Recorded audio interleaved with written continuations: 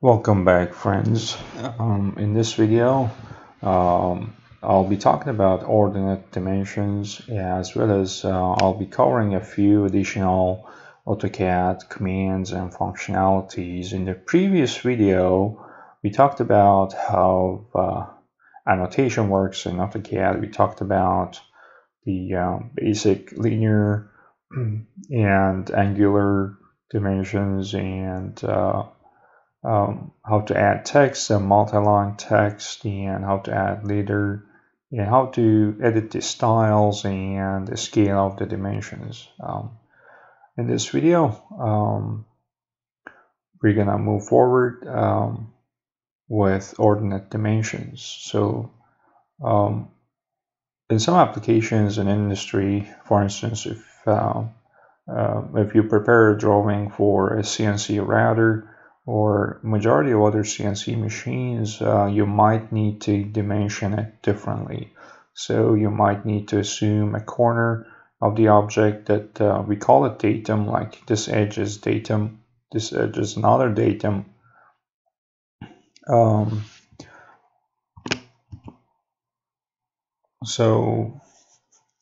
Datum is actually an accurate surface. So assuming this is your one datum, this is another datum, the intersection of those two is your origin point, and the rest of the features of this part is dimensioned with respect to your origin point, your 0, 0 point. And so in some applications, it's better to dimension your part this way. As you see, these vertical lines are actually showing the distance from, let's say, the center of this feature to this datum along the x-axis, right? So that's 3 inches from the center point to this edge. These dimensions, though, show the distance of features along y-axis. So the distance from the center of this to this datum is actually 1 inch, or distance from this edge to this edge is 2 inches, and so forth. Okay. In this video, we'll be talking about how to add those ordinates, as well as how to add diameter type of dimensions, how to modify the text of the dimensions, and how to add a hatch.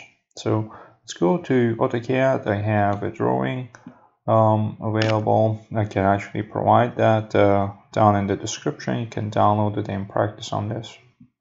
So in the previous video, again, we talked about layers and how to create a layer for adding your dimensions and annotation. So I'm going to change my layer to dimension. If you don't know how to do that, you can go to layer properties and click on new and create your own layer. Make sure your line weight is set to default. My layer with name of 0 has a larger line weight. As you see, the these features, objects, they're all placed in layer 0. Okay, so I already have layer dimension with the color blue, so I'm going to make it active.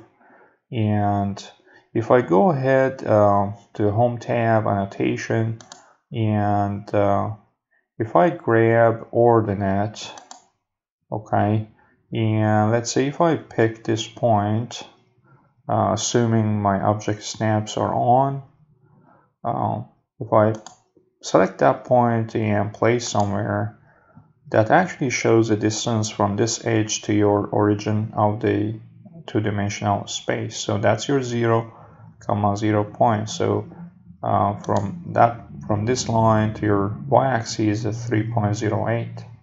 That's not the way I want it. I'm going to select and then erase. So first off, we're going to type UCS at the bottom, as you see. Didn't work. So UCS, press enter. We're gonna select this point, okay, and then press enter. So what you did, you actually moved your origin to this corner. Let's go ahead and click on Ordinate. And now select this and move your mouse, let's say in vertical direction. Okay. I'm gonna draw an imaginary line. I'll be using that to align all these dimensions. Okay. So you see I'm referencing from that. I'm not clicking. I'm just getting close to it and moving. So that's an imaginary intersection. Let's click there. Escape. So let's go ahead, grab Ordinate, and let's say pick that. Okay. You can actually move it. It doesn't have to be very accurate. So grab Ordinate again. What you can do is in the object snap, you should have a parent intersection. You should have perpendicular. You can turn it on. Come back here. Grab your Ordinate. Click there. And right now you can click right there, as you see. Okay. Before continuing on Ordinate, I'm actually gonna show you how to add center line and center mark for these all these arcs and circles. So I'm gonna click on center mark under Annotate and click on the circle. I'm gonna repeat this for the rest of these assumably holes. I'm assuming they're through holes, so you can keep clicking these holes and add your center marks, and at the end you can press on Escape, go back to Home tab, grab your Ordinate, and let's click there, click there. If you press Enter in AutoCAD, you repeat the previous command. So I pressed Enter or Space Bar on your keyboard right there. Press Enter, click there, Enter, click there. So we're gonna continue doing this until all features are defined. The distance from a logical point on the feature to your origin point on the left side of your part. So let's keep going.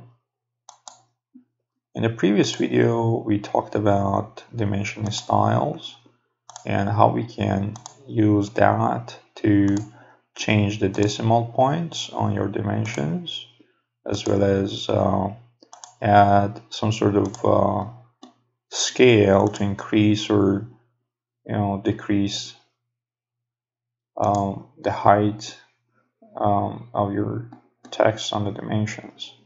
So that's from the horizontal type of distance from your origin.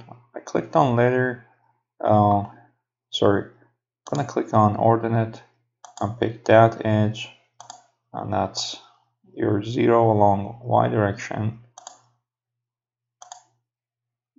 Press Enter to repeat, press Enter, 0, 2. And one thing we could do, we could grab, say, this and click here. Okay, so that's so it'll draw a dimension line from the center of the circle all the way here. So that's assuming that kind of conveys to the machinist, whoever reads this drawing, that all these features are along the same line. Okay, so 1 inch is the distance from the center of all these features to this datum or this edge of the part. As I mentioned, datums are accurate surfaces or features on a part. So next, we're gonna add some additional annotation. Let's go to Annotate.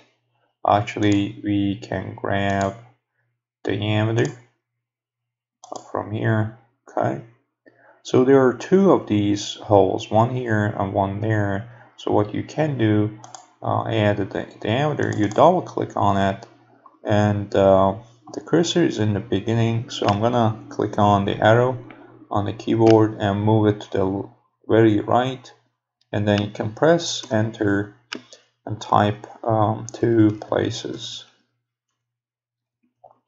Okay, click outside and press enter. Let's repeat this on the smaller holes.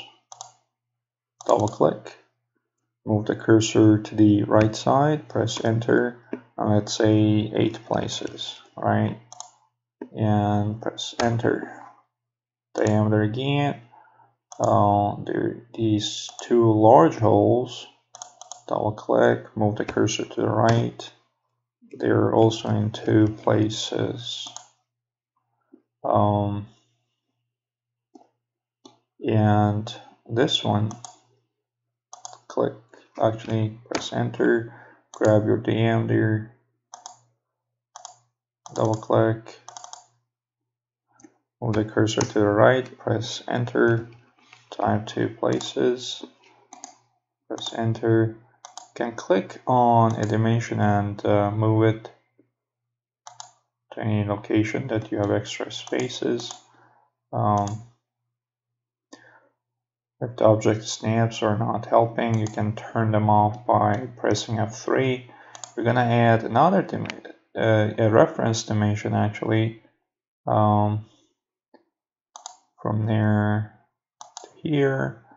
You can place it, let's say there, and escape. You can double click on it, and reference dimensions are normally placed inside the brackets. So with arrow keys, you can actually move the cursor to the left and right and place those, or you could simply type REF for the reference dimension. So it seems you have everything except this. Okay, so let's go ahead and add that. 5. Let's move this further this way.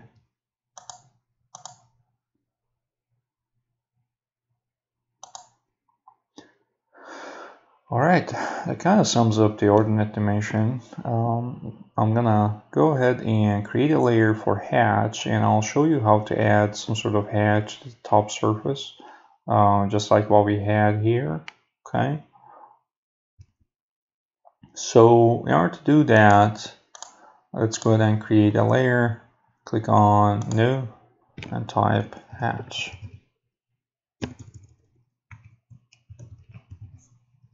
Okay, let's change the color to some sort of light gray, and make sure your line weight is default. That's gonna create a thin line for hatch. Let's go ahead and change the layer to hatch, and also turn off the dim layer by clicking on the light bulb. Okay, so for hatch you need a closed area, so you can hatch inside this or inside this. If you have an open area, that's AutoCAD is not gonna like it, and it's gonna take a lot of time. It might freeze on you depending on your computer. So hatch is right here, or you can simply type hatch, the command bar. I've used AutoCAD for many years, and we started with command bar, so I'm very comfortable with that. So that's hatch. You can go to settings before. In the settings, you're gonna have a lot more options, and that's the way traditionally AutoCAD was set up. So in setting, T is highlighted, so I'm gonna press T to run setting, and you're gonna see a user interface pop up.